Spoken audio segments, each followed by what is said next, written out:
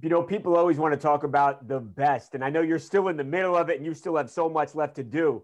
What's your legacy? Where do you rank? I mean, with all the accomplishments now, and you keep adding these things on, where do you fit into this, Miz?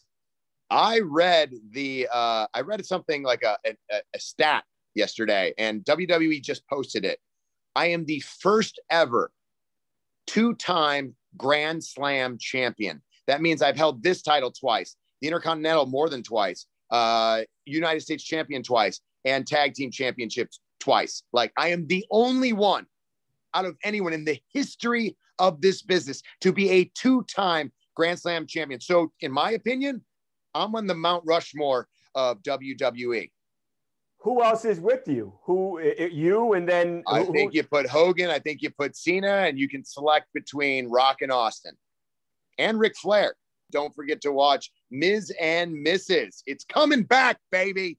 Yeah, don't think I'm not going to give myself a cheap plug. Ms. and Mrs. is coming back with all new episodes the day after WrestleMania. So Monday night, you're going to see after WrestleMania, you're going to see a new episodes of Ms. and Mrs. And check me out on Monday Night Raw, as well as hopefully WrestleMania. I'll still have this bad boy main eventing the thing. So we'll see.